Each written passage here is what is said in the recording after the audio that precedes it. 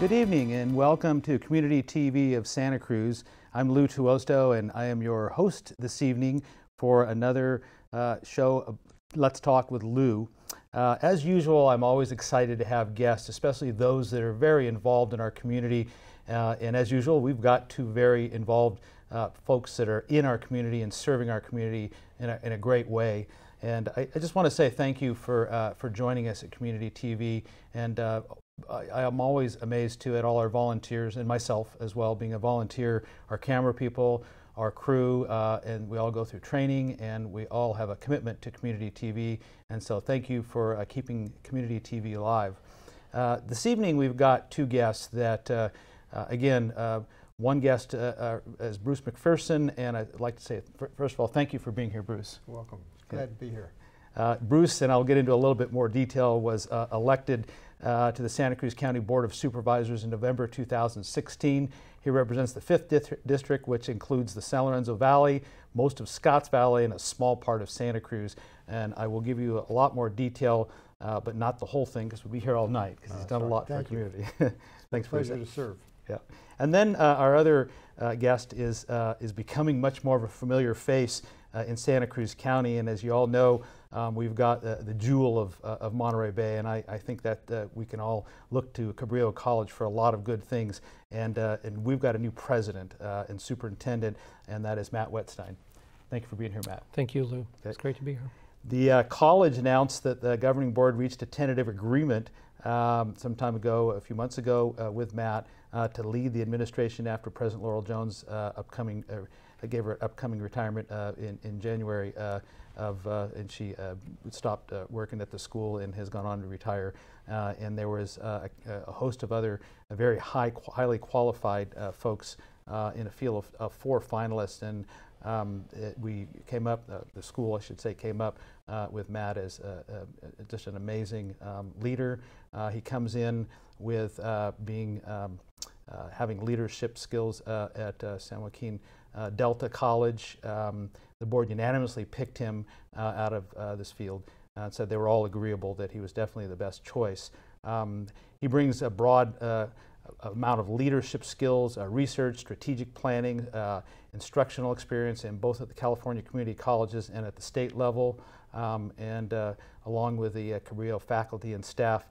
Everybody at Cabrillo is very excited to have Dr. Wetstein here at Cabrillo, and we're going to launch the next 60 years of Cabrillo under his leadership. So thank you for being here. Thank you, Lou. It's a pleasure. We've got all kinds of exciting things happening in the county, and who more to talk about that than Bruce McPherson. He served 2 terms in the California State Assembly, 93 to 96, and 2 terms in the California State Senate. Following the resignation of the California Secretary of State in early 2005, Bruce was confirmed unanimously with both the Assembly and the Senate to be the Secretary of the State. Now, this is the whole state of California.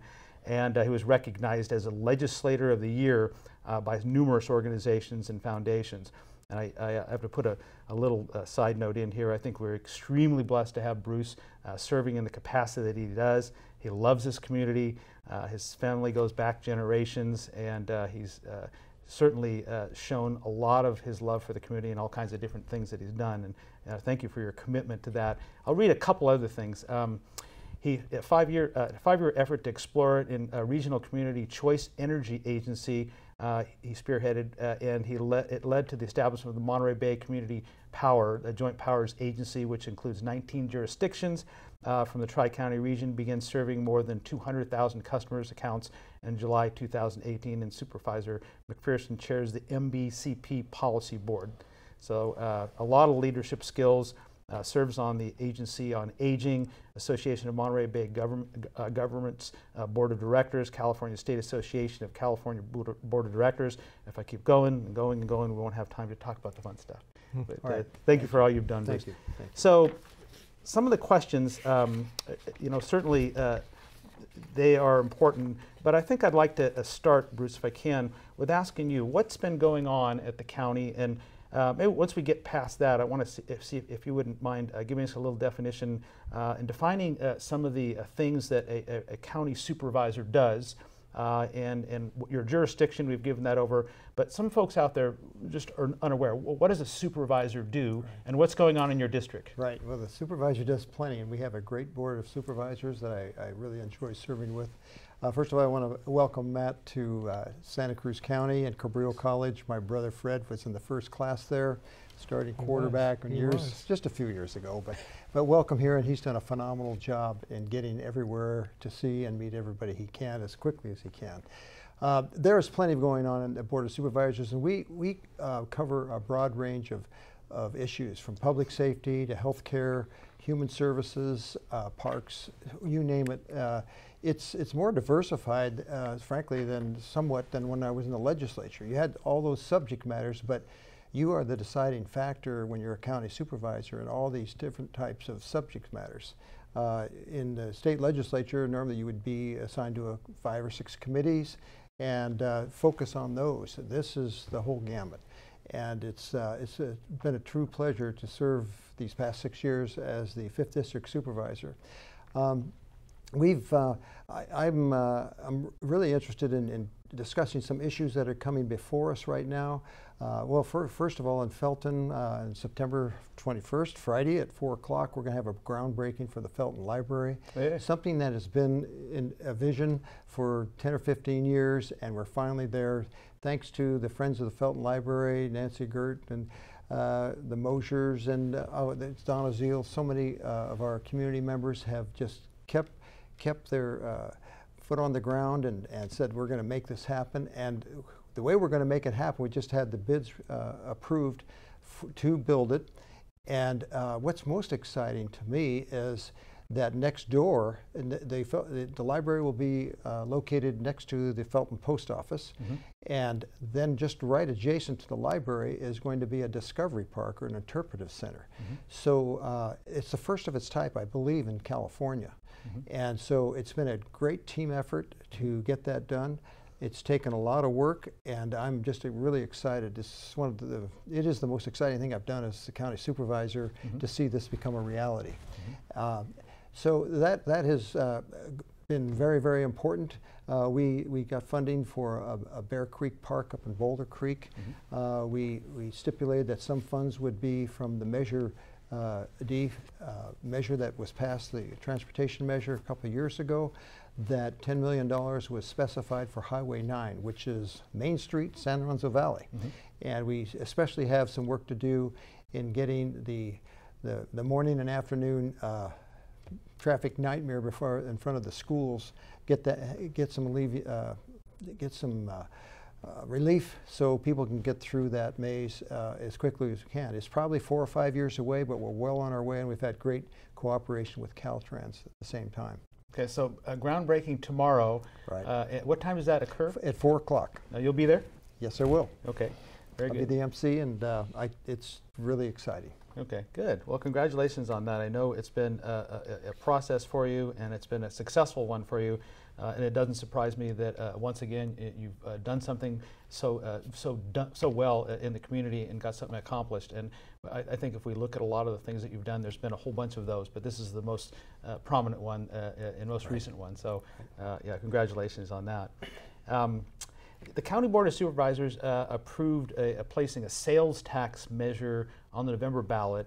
And tell us what a sales tax ballot does.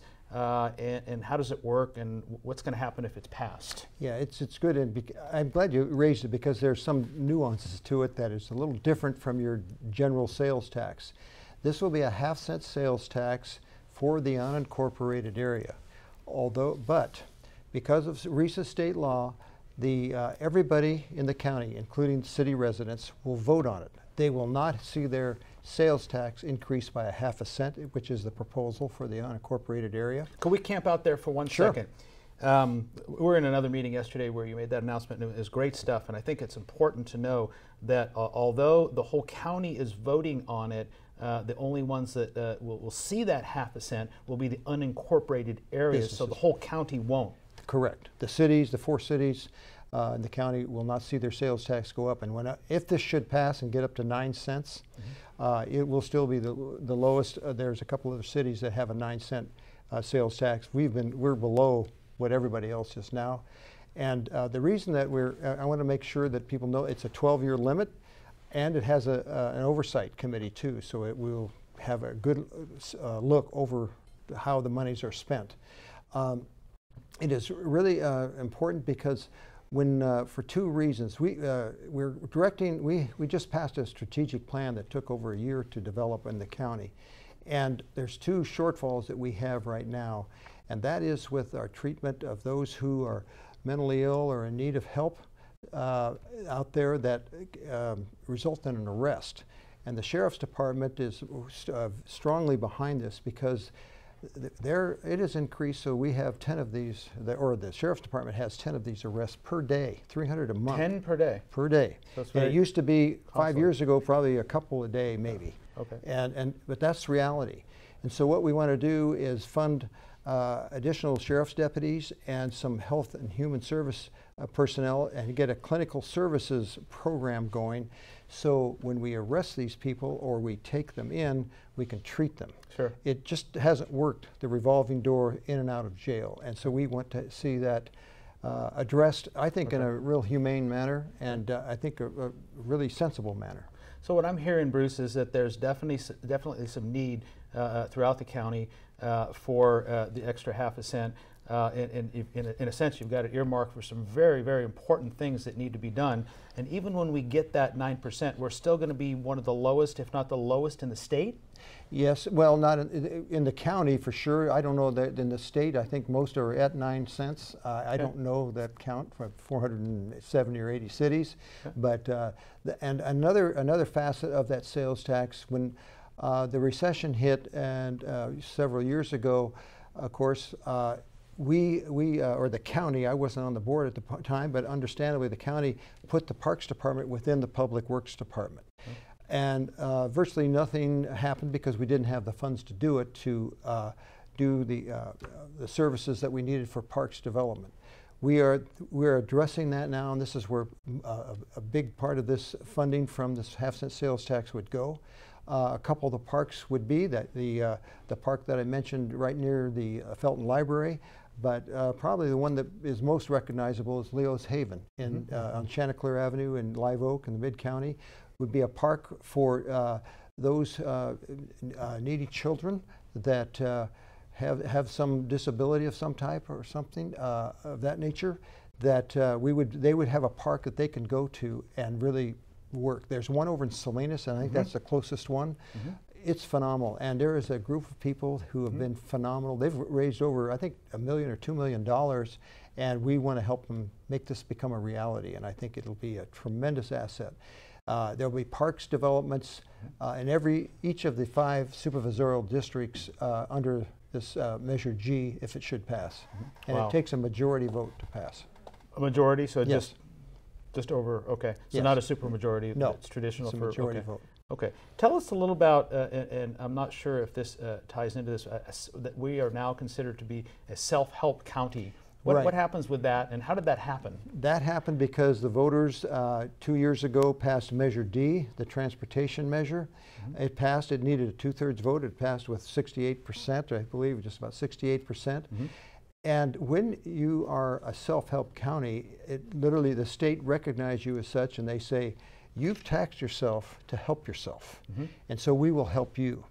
And your chances of getting state funding just go up geometrically when you're a self-help county. And less than half of the counties in the state of California are self-help counties. And let me chime in too. You were, I'll pat you on the back, you were very instrumental in Measure D getting done, and we did a show on that, and yes. we camped out there for a while. Self-help is huge because, and you know the stats on this, how long ago was it that we were self-help, we were getting matching dollars in this county? We were getting matching dollars to some extent. And every county was, but when this made us a self-help county. We were not until we passed a tax measure to address our transportation needs in Santa Cruz County. Once we did that, they said, in essence, you're helping yourself, we'll help you. Wow. All right, and if you're not a self-help county, your chances of getting any kind of stipend from the state is greatly reduced. Okay. Very good. Well, good information. I think that it's important that, especially because we have an election coming up November, that when our folks go to the polls, that they need to know we're not, first of all, we're not even at 9%. We will be at 9%, and that's not high. That's right in the range. So that's acceptable, and this will bring in a significant amount of money for really good causes, and especially the causes that you've mentioned. I think everybody. It rings true for people, like that makes sense. That makes sense. And I think when we can attach that to, okay, we're going to mark the ballots and we're going to be, spending a little bit more money, half a cent, wow, we hardly ever see that. But we will, but at the county level, it's going to be significant. It really will be. It'll allow us to do the job that we want to do with a new increasing program, as I mentioned, with the mentally ill or those who need some immediate help. And our parks program, that the people, when we did our strategic plan, were loud and clear. We wanted some improvement in our neighborhood parks. Great work that's happening at the county, and thank you for all that detail. It doesn't surprise me that you've got so much information about it, because I just hear you're very compassionate about those kinds of things that count in our county. Yeah, that's a love for this county that is unique for somebody that's been, done so much for it, and thank you for that, Bruce. There's a lot of exciting news in the Felton Library, and again, we'll talk about that a little bit more. Assemblyman Mark Stone secured this $1 million from the state in addition to $440,000 in grants and other funding, and the county has awarded some construction contracts. What's next, if you can augment that a little bit? We've talked about it already a little, but the funding part of it. That will allow us to really move ahead with the park facility next door.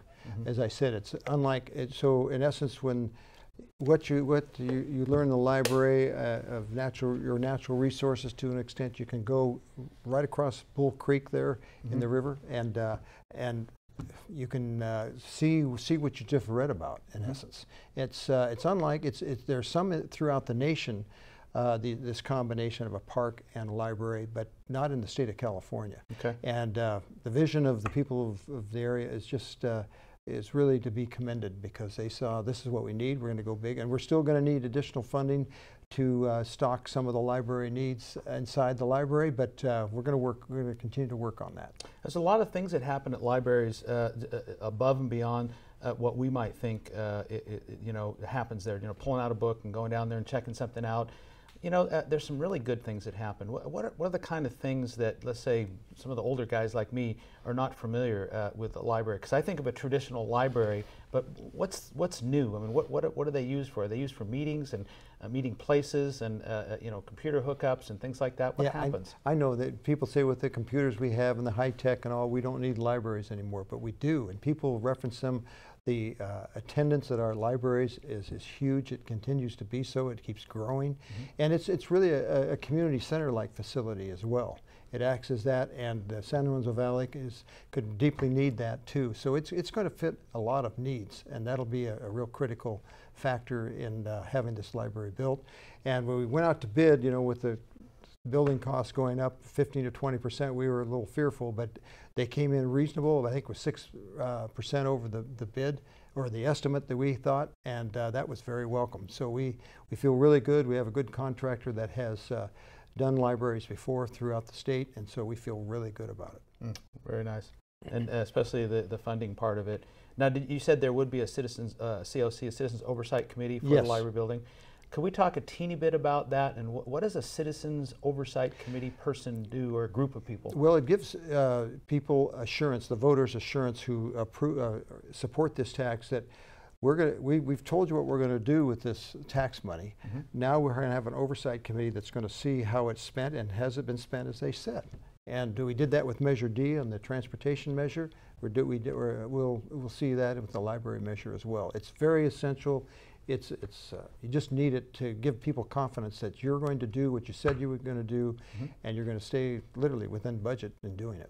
Okay, so we've got Citizen Oversight Committee members that are actually making sure that the plan is implemented according to what the original plan was. Correct. And they kind of they go to somebody. Let's say if they see some abnormalities, we rarely see anything like that. I don't think we've ever seen it in our county all the years I've been here, but at least we've got folks from different sectors that are watching over, and they're responsible, and we might have somebody, let's say an accountant or somebody like that, or somebody from a taxpayer association, or somebody from like a Cabrillo student government person. So we've got a good following of folks that can kind of just watch what's going on from different perspectives from their areas of expertise. Right, it's exactly right. We have to give that, have that in place to give confidence to the people that we're going to do what we said we were going to do in the measure that we hope that you will pass. Excellent, good. Well, let's go on to one more question, and believe it or not, the time goes by. Once we get rolling, it's amazing. It seems like a half hour is forever when you got 3 cameras staring at you, but once we get happening with some really exciting things, it goes. So we've got one more great question. You were recently named an Ocean Hero by the Monterey Bay Aquarium for your work to establish Monterey Bay Community Power. And the program just won an award from the California State Association of Counties. What is the latest on community power? It's in place and it's up and running, and it's the most satisfying thing I've ever done in my public service life. Give me more details. It is going to provide you carbon-free power at less cost with a local governing structure to oversee it. I started with this throughout my office 5 years ago. Mm-hmm. We were going to first of all do it with the 4 cities in Santa Cruz County. In Santa Cruz County, I said, you know, I think the Monterey Bay Area counties, San Benito and Monterey, as well as Santa Cruz, they would buy into this. Mm-hmm. It's mainly for environmental purposes. I mean, that's the key ingredient to it. But when you can get carbon-free energy, mm-hmm. That will allow us to meet our greenhouse gas emission standard reduction mm-hmm. that was set for 2030, we're going to reach it next year, 2019. Say that one again? The greenhouse gas emission criteria that we're supposed to meet by 2030, we will have met it next year, 2019, wow. Because amazing. Of this. Okay. And we, to startup costs, we had to borrow some money, about $13–14 million. We thought that would take us 2 years to get, to cover. We're going to cover it next month, 7 months. So it's been a very efficient and a very environmentally sensitive, and we have a local governance structure. We have a policy board that oversees it of elected officials. I'm the chair of that board. Mm-hmm. And this is the first one of its type at inception to be a multi-county agency. And I don't want to say I can't believe the cooperative effort and the teamwork that went into this to make this happen. Mm-hmm. And I'm just so appreciative that we have 16 cities and 3 counties, 235 to 50,000 hookups, covering about 800,000 people in the Tri-County area. First one of its type in the state, maybe the nation. And it took a little more time because of that, but mm-hmm. it's worth it. Could this be a prototype that other cities and other areas follow because it's been so successful in such a short period of time? Yes, there are other community choice energy agencies throughout the state. There's about 17 others, I believe, but mm-hmm. Now they've kind of, a couple of them have gone to a second county or more inclusive cities.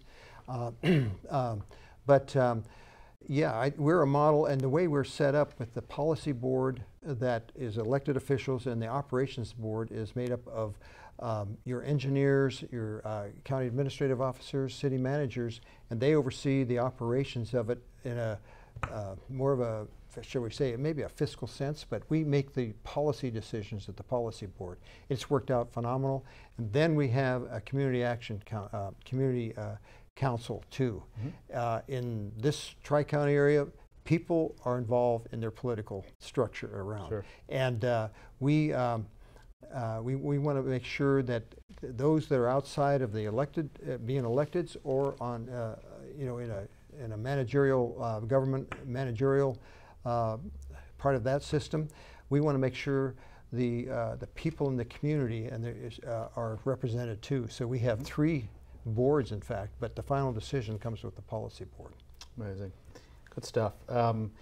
And could you give us any other input about anything that's kind of important that you feel like you'd like to talk to about with our listening audience.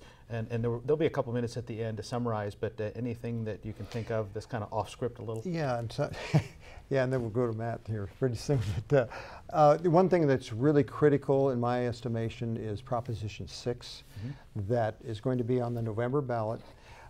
There was a bill, Senate Bill 1, that was passed last year and signed by the governor to increase your gas tax by 13 cents, the first gas tax increase in the state of California in more than 20 years. It provided about $500 million a year and probably $5 million plus to this county. Now there's a referendum in place to say we want to wipe that out and make any gas tax, any transportation related tax has to be approved by the statewide voters, which this took 20 years to get done through a legislature. I don't know what you can do statewide, but this will in essence cripple the transportation advances we've made just in this last year. And you've seen the projects throughout the county. There's plenty to do, especially after the storms of 2016, that we need to do. But we're on the right step, and we're able to do it. Before this took place, we have 600 miles of roadway in the unincorporated area, and you should probably address half, or not half of it, but 10% of it, 60 miles of it a year to just keep up. We were only able to do 10 or 12 miles of it. And now we're really making some headway in getting it done. And I think that if this passes, we're going to our efforts to address our transportation needs, whether they be in transit, the special care transit facilities, bikes, buses, pedestrian. It's going to be shortchanged. It's going to take us years more to get accomplished than we could otherwise if this is rescinded. So if a yes, the way it works, if it's a yes vote, you rescind that income and revenue stream for all the counties. The state gets half of the revenue from Proposition 6. The local cities and counties get the other half. So it's a fair trade. It took years to put together. Senator Jim Bell from Santa Clara County was the one that was the author of it. I think it's one of the most important things we can do, and I want to give some people assurances too on transportation. In my years in the legislature, I saw other agencies come in and steal from transportation funds. Prop 69 just last June, voters overwhelmingly approved transportation money that is allocated for transportation stays with transportation. So there's not going to be any more of this robbing. So the money that will come from this Senate Bill 1 will stay with transportation needs in the state of California and our local cities and counties. So if we do have a no on that as opposed to a yes, and it's going to significantly impact us negatively in our county to the tune of $5 million. Yeah, a no vote means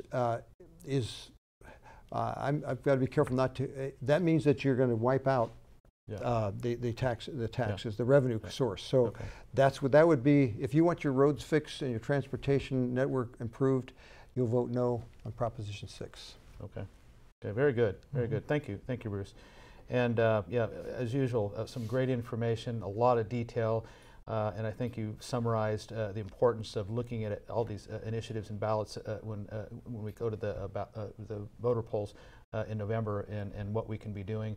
And I think there's going to be a lot more coverage, and the Sentinel does a great job in picking that up too as well. So yeah, thank you for that and getting us kind of the inside track with what's happening and how it's going to affect us personally. So good stuff. So Matt, gosh, good stuff for you being new at Cabrillo. You being new at Cabrillo in Santa Cruz County, tell us what's exciting about moving to this area from the Central Valley, other than the great weather we have. So, and any challenges and opportunities you see in making the move to this part of the coastal area.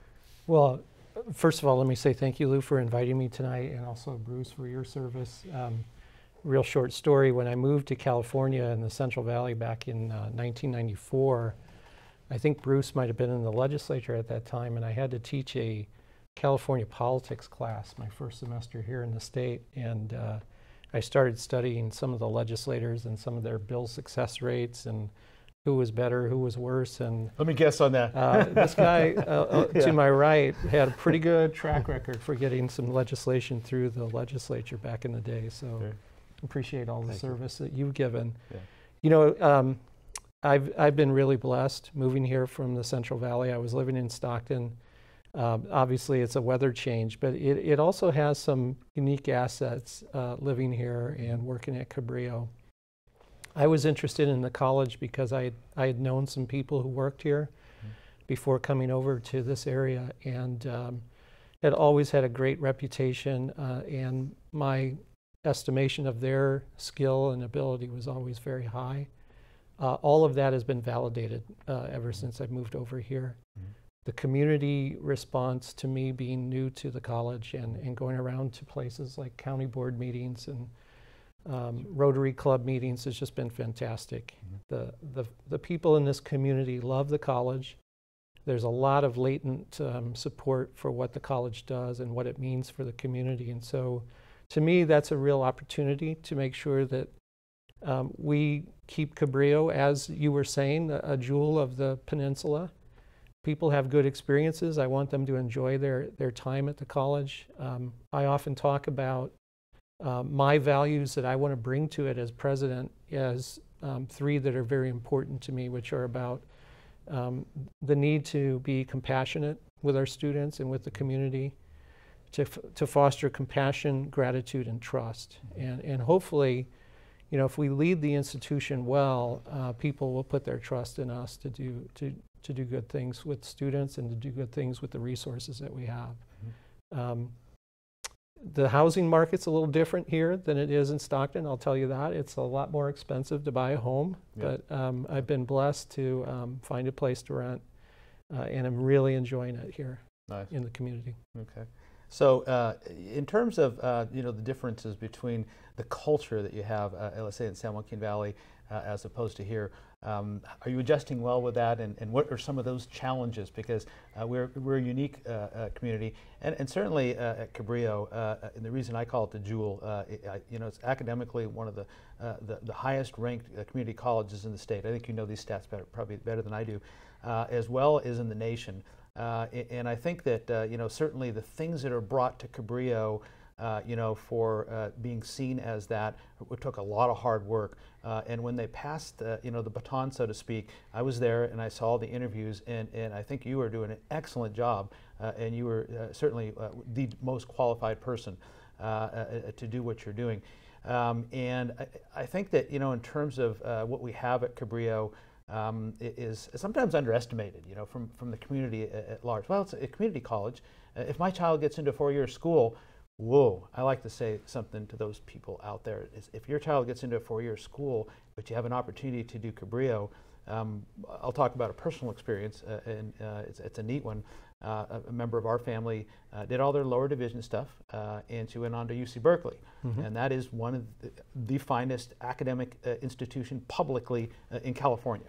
And in that, I did kind of a gauging, and I asked my daughter-in-law, I said, she's a school psychologist, she's in school education now, and I asked her, I said, what classes would you say were harder at Berkeley than at Cabrillo? She goes, they were all a little bit easier at UC Berkeley. She goes, I got what I got to take on to grad school, and she's a brilliant girl, she breezed through at Cabrillo. Kind of a personal testimony to, you know, all our family have all gone to Cabrillo. I love Cabrillo. My wife and her sister, I joke about it, but they were one of the first graduating classes in the hygiene program, and they both recently retired. So what Cabrillo brings to our community is amazing, and to have you at the helm running that gives a lot of people a lot of confidence, and that's kind of a neat thing to have. The culture shock for sure is a little different. We have a lot of different things going on, but I understand you do swimming, and so are you thinking of doing some swimming into the bay and with or without a wetsuit? I was a competitive swimmer when I grew up. I swam all through from age 5 till I was 18 years old. Okay. Not quite good enough to be Olympic caliber, but just below that level. Okay. And I do enjoy swimming. I enjoy hiking and being out in nature, biking.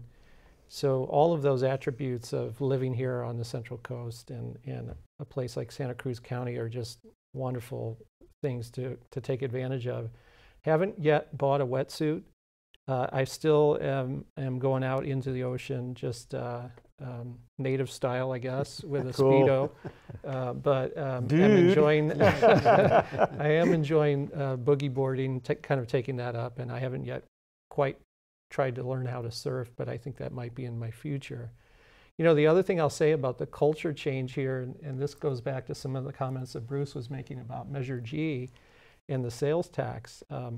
I'm fortunate to be on the Santa Cruz County Business Council in my role as president of Cabrillo, and we had a meeting this morning to talk about should the Business Council endorse support that voting for that measure. And I have to tell you that if that conversation were taking place in Stockton or Central Valley, it would have been a very different conversation. But here in this county, the business community unanimously voted to support voting for that tax measure. And so you have things like that happen where the business community is a very different place and a different way of talking about values and taxing the community and so on. And you also have, I have to say, there are probably more cannabis operations here than there were in the Central Valley. So you have that going on too. I got to do another dude. Yeah. Bruce laughs over there. Yeah, right. He's seen us going through that whole thing in a lot of years. Yeah, took 2 years, yeah. Okay. Well, that's good stuff, Matt. You know, and I've heard that Cabrillo College has launched a new program for first-time students. Yeah. And it's the first year is free. That is something that is enticing, and it makes a lot of sense.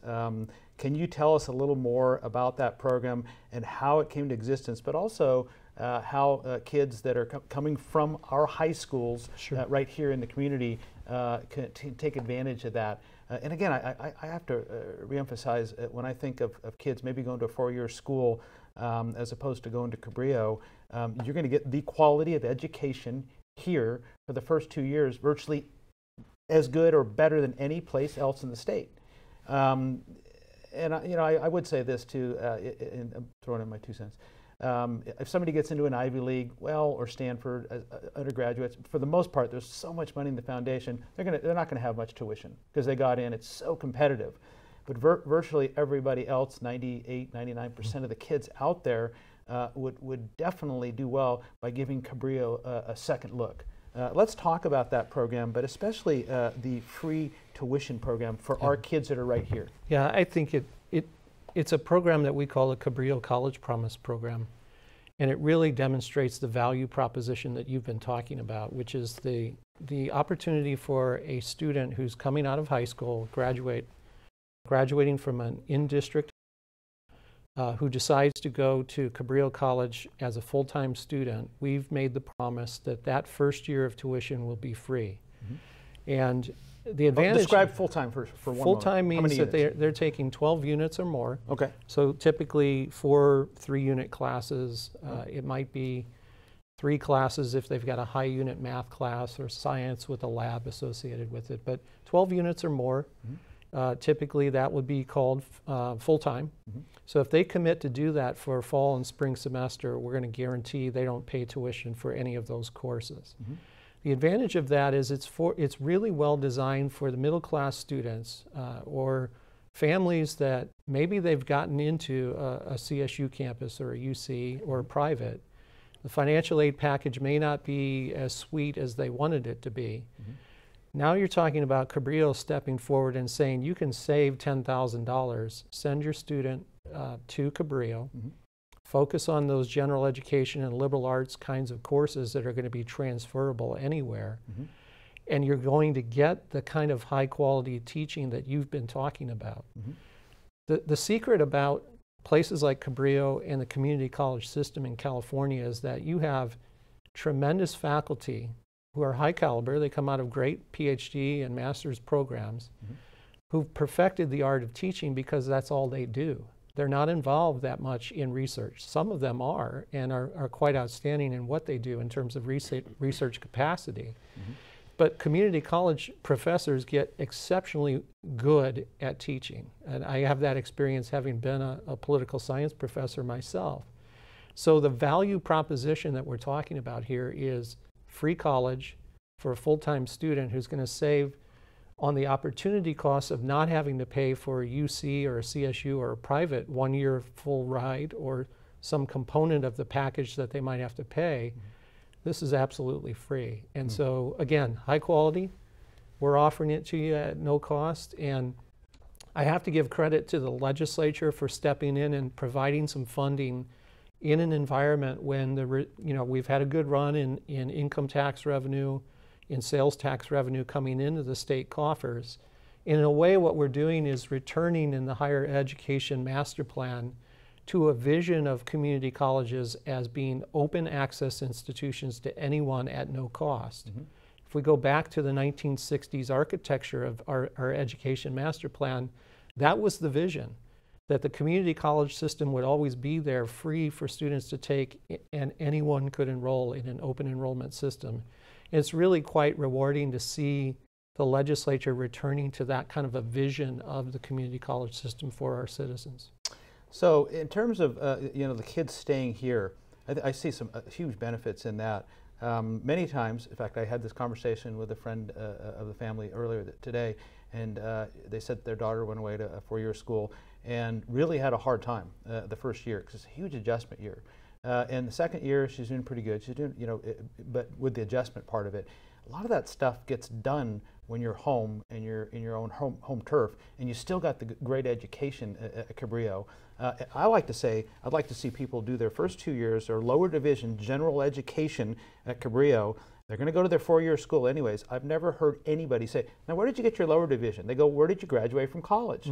I went to Berkeley. I went to wherever, we've got feeder schools that we guarantee access, admissions that Cabrillo has, and they're seen as high-quality students that do very well. So in my mind, when the parents are looking, well, I want to give, and this is fairly legitimate, I want to give my son or daughter an opportunity to have the four-year experience. I say this, save that 2 years because your son or daughter stayed home, put it to graduate school. Now that's worth putting some money in because you're not going to get a whole lot of money. You're not going to get the same kind of funding that you would normally do. That will give them the edge. They get through the adjustment stuff, and they're going to have, I believe, a better education by starting their lower division stuff. And they can go through some of the bumps and the bruises of, I don't know if I like this class and I might have to drop out. It's like, okay, well, you can pick it up, one class. But when you do that at a four-year school, it takes on a very different element. So I like that idea of giving kids opportunity. And when they do go away to a four-year school, everybody does, when they hit the wall, which some do, they do their third year away, the third year abroad, because they need a respite. They need a rest, kind of a change, I think. My personal family experiences are that. And my son went away to a European school in England for his third year, but he needed it. And a very driven student. So I think there's a lot of good that comes by having such a fine school right here, saving mom and pop a lot of money, just a ton of money. And if they get real motivated to do graduate school, well, you saved a lot of money. Then it takes on a whole different era. And a lot of folks in this community, sometimes they'll have to go, well, I'll take a loan out on the house. I'll do this and I'll do that. It's not necessary. But there's a fair amount of that happening in our community because it's a tough community with the high cost of living and housing. And sometimes they do that. But not as necessary as it needs to be. I've never run into anybody that's gone through the educational system in this community that's had any regrets having done it that way. Because ultimately they get their degree from a good school. And if they're a good student, they're going to stay a good student. If we could talk a little bit about, which is kind of a natural segue, about pathway programs and how that works. It seems to tie in with what we're talking about, and maybe you can give us a little information. Sure. Cabrillo, one of the reasons I was interested in coming to Cabrillo College was that it had been selected as one of 20 community colleges in the state to take part in this, what's called the California Guided Pathways Project. 20 schools, all community colleges, that have agreed to use this framework for rethinking the way that they organize their institutions to make sure that students have a better and faster route to completing a degree or a certificate or transferring on to get a four-year degree. Mm-hmm. The idea behind it is to reconceptualize the community college away from just being open access, sort of a cafeteria model of education where you put 100 different programs in the catalog and say, here it is, pick what you want, and allow the student to sometimes come in and struggle and flip between majors because they're not quite certain what they wanted to do when they enrolled at the college. Imagine shifting from that cafeteria approach to one that's a more guided pathway approach that says, we want you early on as a student to make a choice that's informed about the kind of career that you want to have or about the kind of academic program you want to study. And so it's about providing some structured choices to the students very early on in a very coherent way that says, if you're interested in health careers, as an example, there are multiple options available for you. Here they are. And you might think about scaffolding in your career from an entry-level position that might be in radiologic technology or maybe dental hygiene that might lead later to further study for a bachelor's in nursing or even a master's or something like that. And provide that kind of guidance to the students. And our job as an institution is to provide clear pathways to them, tell them what the job outcomes are for studying in that field of study, what are the wages that they might earn, how long it's going to take them to get there, and then to make sure that we schedule courses for them so that they can finish on time and march through a degree. If they stay on track and they tell us they want to finish in 2 years or 3 years, it's our responsibility to provide that pathway and set of coursework to make sure that they get through. And so the college is reorganizing itself around a set of career and academic pathways that are designed to do that kind of work. The other thing I'd like to see the college do is to think about the support structure that students receive as they go through that pathway or as they're making the choice to choose their career. And a lot of community colleges around the country are going to a sort of team-based intervention mode of thinking about how do we intervene when a student gets off the pathway and makes a choice that maybe is not on their program of study. And so in states like Georgia, for example, Georgia State University, you see a very intentional interventionist kind of thinking of advising and peer mentoring and faculty guidance where you're serving as a team to help coach those students and get them back on track, get them into study groups, make sure that they're going to tutoring when they need it. And if you think about restructuring that kind of system for students, it really blows apart the idea that the faculty are over here to teach and that's all they want to do, and the student services folks are over here and that's all they do. You're starting to blend those roles and make sure that there's a team way of thinking about and people interacting to make sure that students aren't going to get off track and stay on course. And the payoff for the state and the reason why this is so popular right now is this state needs a lot of well-trained middle skill and high skill workers for this economy to run and stay at its level. And there's a shortage and a gap in the number of students graduating with degrees going out into 2025 and 2030. So what the community colleges can do to help fill that void is if we get better and more efficient at guiding students to those degree completions or off into a four-year program, we're helping to make sure that the labor market supply is there for California's economy. So it has that advantage of helping to meet that labor demand that's out there. It also has the advantage of saving taxpayers money. If indeed we shorten the number of units and shrink the number of units that students take, it's more efficient course taking patterns. It means that taxpayers are spending less per outcome or per graduation or certificate earned. So as a way of thinking about it, it not only makes sense on an individual level for students to be doing this kind of an approach, It's at a macro level helping to meet some broad societal goals of saving taxpayer money and making sure we crank out graduates for our labor pool.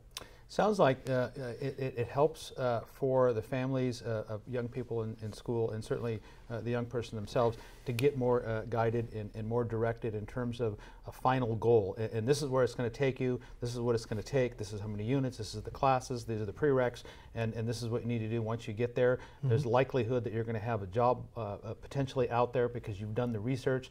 Because a lot of times, at least when I went to college, I don't know, I'm just going to do all my general ed, and I think I like this and I like that, but you know, a lot of kids, I mean, who really knows? And here's the thing, you know, some students have it really together. They're high flyers, they know what they're going to do.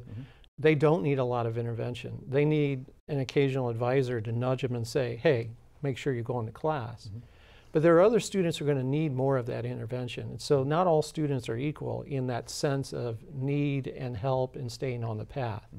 And so that's a recognition too, that the way that you think about delivering services to students, like advising appointments or counseling sessions, they don't have to all be fit into a 30-minute box that's the same for every student, because some of those students aren't going to need that.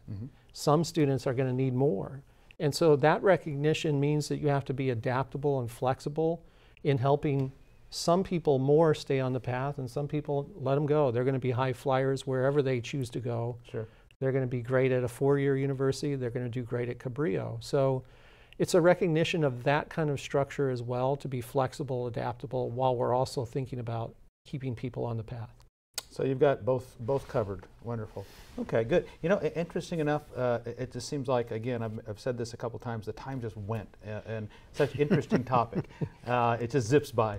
So you know, I've been given the 6-minute finger thing, so we've got some time, but we're limited on our time now. So let's get to some final things, and I will limit you guys to a couple minutes. Let's talk about something that you would like to have our listening audience remember, things coming from this show that they can kind of chew on. Maybe when they go to the ballot, maybe when they're thinking of going to Cabrillo and looking at that as an alternative to another school. I mean, what would you like to leave us with? And if we can start with you, Matt, and then I'll finish with Bruce. You know, I think we talked a lot about the value proposition of community colleges. I think Cabrillo really reflects that in the way that we know when we track our students and they transfer on to UC Santa Cruz or to CSU Monterey Bay or anywhere, we have the ability to track them in terms of what was their GPA when they left. How did they do at that transfer institution? And overwhelmingly what we find, and this is true of a lot of the community college graduates in California, they outperform students who started at the CSU or the UC Santa Cruz population. Say that one again.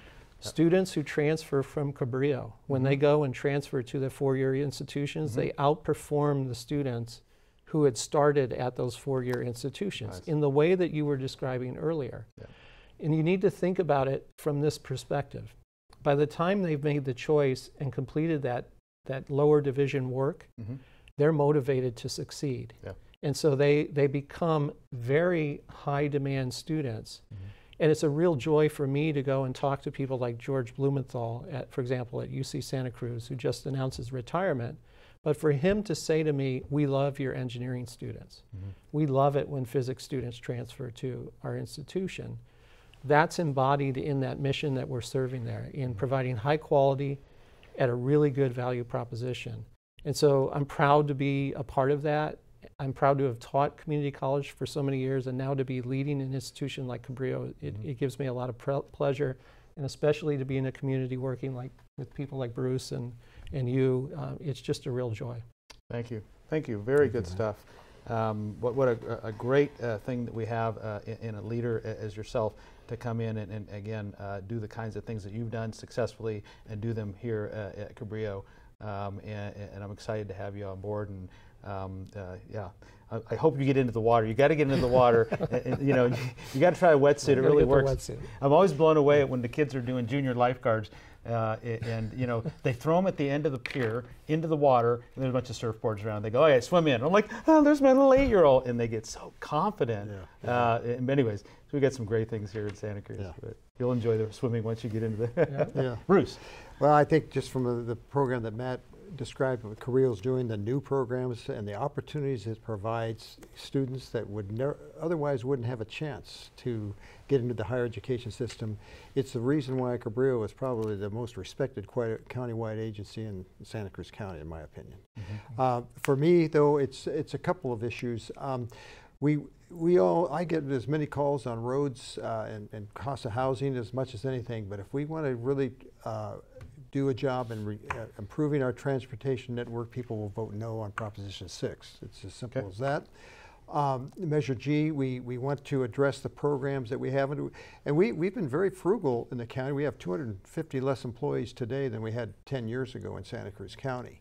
And we have a AA bond rating now. Our reserves are up. We're being I think, very responsible financially, so I feel very good about that. And as far as Monterey Bay Community Power, we've launched. It's going very well. It's going to provide carbon-free energy at a lower cost with local government. And that's a trifecta for me. And I think that people might be a little confused on their billing and so forth, but just look at your charges. They're going to be, I would guarantee, 3 to 5% less total than what you had before we became a reality in this Tri-County area. Good, Bruce. Thank you for all that you're doing for our community. And it never goes unnoticed. And I think when you get quoted in the paper, I'm the first one to look at it. And I'm usually talking to Pam at home, and I'm going, all right, Bruce is doing some good stuff as usual. So thank you for that. Thank you. And all our county supervisors do a great job. They do. But, yeah, good board to work with. Thank you so much for what you do. Once again, Community TV. We have to thank each and one of our volunteers tonight, and they're all volunteers, including myself. And again, to bring this to you is exciting. I love Community TV. If you have opportunity, come down to our studios sometime. We have an outreach to the community at large. There's a lot of good things happening. If you're watching, a lot of our government meetings are done on Community TV. And you can watch those things, but there's a lot of other things that are happening, and there's an outreach so that Community TV can actually make the things available to you in the private sector, such as our cameras and our crew, and to be able to do those kinds of shows that we do. And we've got some really fun things coming up, some exciting things. Chancellor Blumenthal will be on one of our shows in the near future, within the next 4 weeks, I think it is. And then we've got a lot of our electeds that are coming on, and as you can see, electeds are great sources of information. But do come back and watch Community TV. And I always tell people, it's not like people are flipping through and I go, oh, I'm going to watch, whatever. But they're just kind of doing it inadvertently and passing through. And it's an excellent place to get a lot of good information. So again, thank you for all your support. And I just want to say, keep coming to Community TV and watch for our some of our announcements and coastlines, and as well as the Business Digest section of the Santa Cruz Sentinel. So any last comments? We got about 30 seconds left, I think. Go ahead, Bruce. I'm glad we have him as a president, and it's great to, it's a thrill for me to serve Santa Cruz County in this elected position. I've tried to retire 3 times, and I failed all 3 times, so I'll have to talk with you about passage and failure. Excellent. Thank you. Thank you, gentlemen, for being here. Thank you so much. Thanks, Lou. Appreciate it. Thanks, Lou. Thank you. Yeah, Thank you. good to see you. Good to see you. Yeah. It always does go faster than you think. It does.